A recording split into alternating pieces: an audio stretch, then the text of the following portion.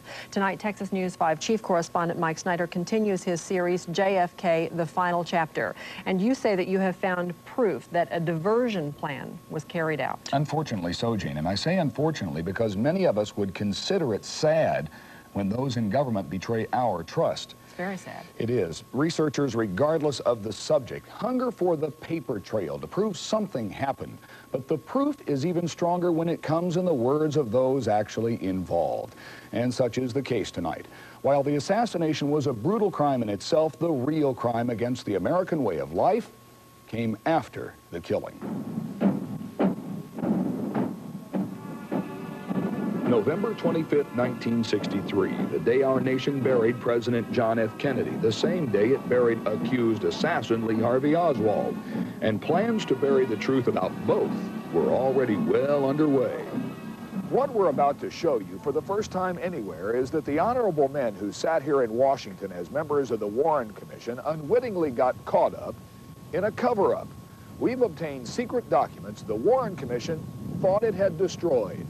Secret documents that show, in the words of the Warren Commission members themselves, their shock when they discovered their own investigation had been fixed, that the story had already been decided for them before they held even one public hearing. They began with the preconception of a lone assassin. They did not investigate the crime. They never intended to investigate the crime. For years, former Senate investigator Harold Weisberg tried to pry that alleged fact out of the official Warren Commission files. But deep in the National Archives, a January 22nd, 1964 executive session transcript that Weisberg believed contained proof of the stifled investigation was missing, until he discovered this billing statement from the commission stenographer. It showed the court reporter did sit in on the meeting, and that led to this box in the archives containing the steno notes, which have now been transcribed for the first time.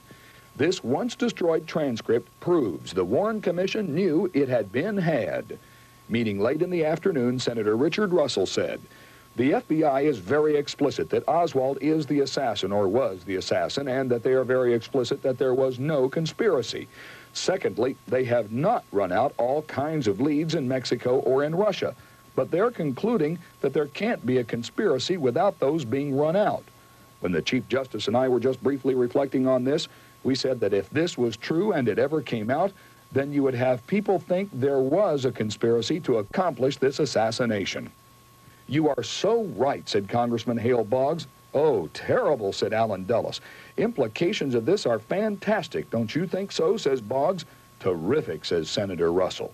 The Warren Commission was under a lot of pressure to convince the public and the world that it was not a conspiracy. Pressure that came from this FBI report completed just hours after the assassination. As we showed you last night, a letter written just 3 days after the assassination from then Deputy Attorney General Nicholas Katzenbach to President Johnson's press secretary Bill Moyers said the FBI report could be used to convince the public Oswald was the assassin.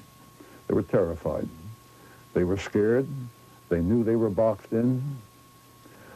They knew that the FBI had leaked what they did not dare go against. And the transcript again offers proof. Senator Russell says the FBI would like to have us fold up and quit. This closes the case, you see. Don't you see, says Representative Boggs. "Yes, I see that," says Dulles. Chief Counsel Lee Rankin says, "They found the man. There is nothing more to do. The commission supports their conclusions and we can go home, and that's the end of it." Boggs, "I don't even like to see this being taken down." And Dulles agrees. "Yes, I think this record should be destroyed." But now that record has been restored, and it stands as testimony to a crime by our government and those people we trust.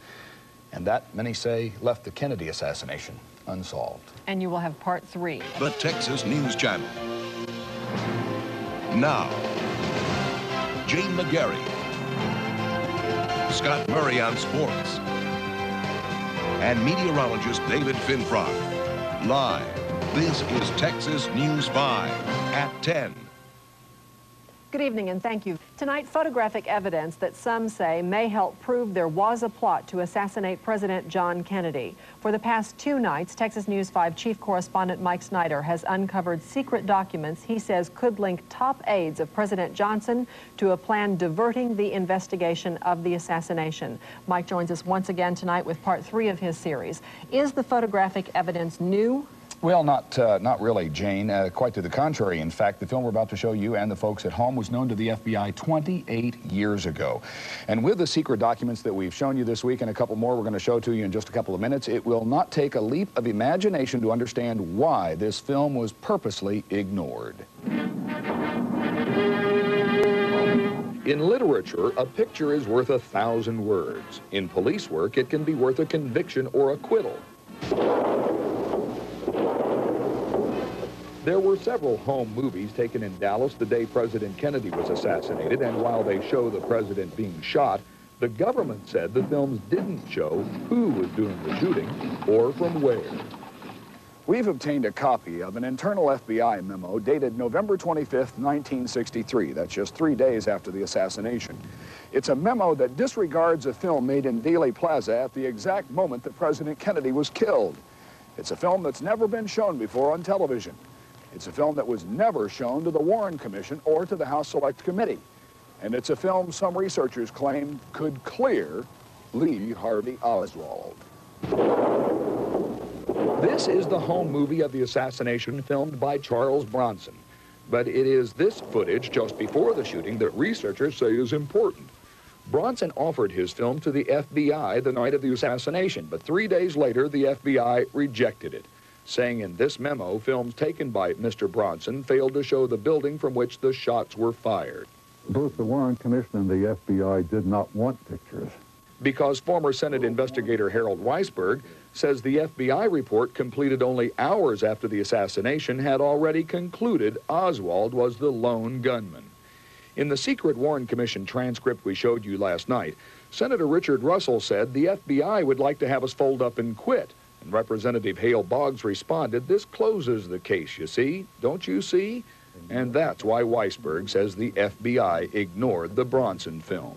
They began with a preconception. So why would they want evidence that they'd have to negate or work around? If you don't have it, you're much safer. But in 1978, Bronson offered his film to the House Select Committee on Assassinations.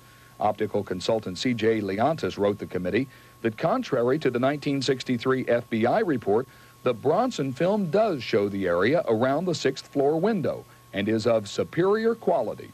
Bob Seltzer, the government's top photo analyst at the Jet Propulsion Laboratory, wrote the committee, "I would perhaps more strongly recommend computer processing of this film. This is the only possible evidence of movement behind the 2 closed windows adjacent to the half-open window on the 6th floor." Seltzer also contradicted the FBI analysis of the Bronson film, saying the schoolbook depository 6th floor was clearly evident and well-defined. Assassinations Committee Chairman Louis Stokes admitted in this January 8, 1979 report, the Bronson film is potentially significant because it may show movement by more than one person in the vicinity of the 6th floor southeast corner window, from which Lee Harvey Oswald shot at the president.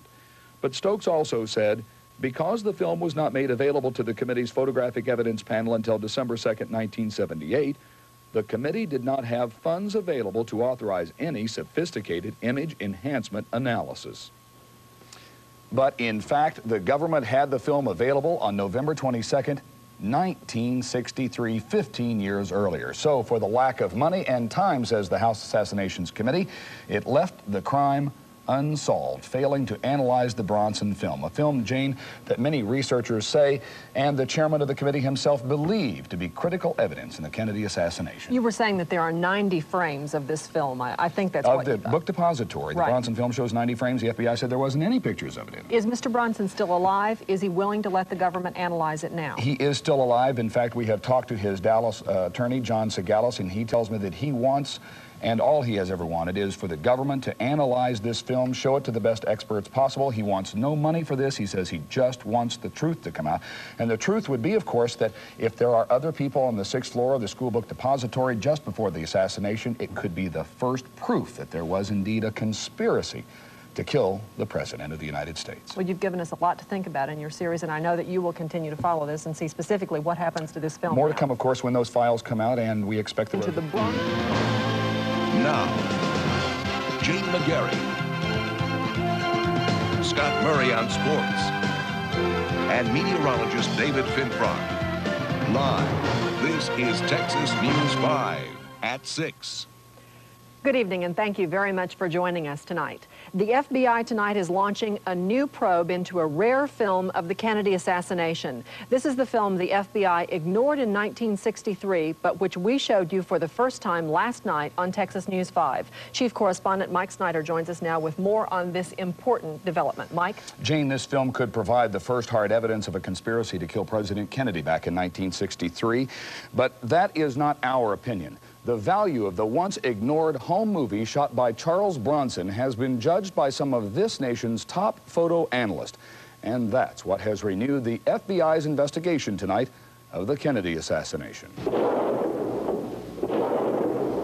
November 22nd, 1963, deadly sounds from the open mic of a Dallas motorcycle police officer, home movie pictures by Charles Bronson at the exact moment President Kennedy was assassinated.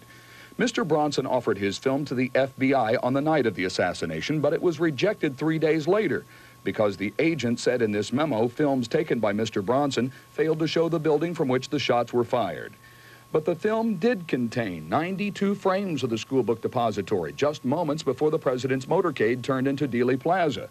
In 1978, the House Assassinations Committee asked the Jet Propulsion Laboratory to look at the Bronson film, and photo expert Bob Seltzer strongly urged computer enhancement of the film because he said this is the only evidence of possible movement behind the two closed windows adjacent to the half-open window on the 6th floor.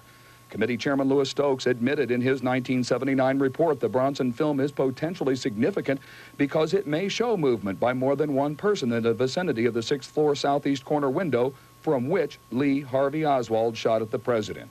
But Stokes said the film wasn't analyzed because the committee ran out of money. If I'd been sitting in my committee, I think I'd have found, I wouldn't have left any loose ends. But that was never referred to us for follow-up, and you know, frankly, I think it should have been. I think Dallas FBI agent in charge Buck Revell also says he can't believe the FBI all the way back in 1963 didn't give the film a full analysis, and says that's the reason he will now reopen the FBI investigation to consider the film's new evidence. Well, if the film is made available, then we will send it back for careful examination under today's capabilities, including the best available technology. And we'll see if there's any additional information that can be gleaned from it, and then we'll send it to the Justice Department, as we have all. And Buck Revell says if, in fact, analysis by photo experts shows more than just Lee Harvey Oswald on the 6th floor of the school book depository, to use his words, it certainly would change the findings of the Warren Commission. And Jane, in short, it would be the first hard evidence to prove a conspiracy, but it could also do another thing. It could also exonerate Lee Harvey Oswald as what he said he was, a patsy. It's fascinating. The implications of it are really enormous. What happens next, Mike? When does the FBI analyze this? You've been talking with them all day today. Right. Well, the FBI this afternoon met with John Segalis, who is Bronson's attorney, and an arrangement has been made now to have an FBI agent go and get the tape. The tape will then be forwarded to Washington to some of this nation's top photo analysts, and they will then begin looking at that film frame by frame to see if indeed there was somebody else on the 6th floor of the school book depository the day that Lee Harvey Oswald was accused of shooting President Kennedy in Dealey Plaza.